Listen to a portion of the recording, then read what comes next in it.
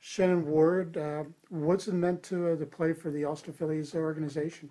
It's just a great experience because they're such a great organization. It opens so many doors, and even though I'm not playing in college, it really gave me the opportunity to. And the coaches are great, and the players are great, and it's really hard to be going into my last home tournament because it's just so many memories attached to the Phillies, and so much experience I've gained that it's going to be hard to go out there and play in Saugerties for the last time.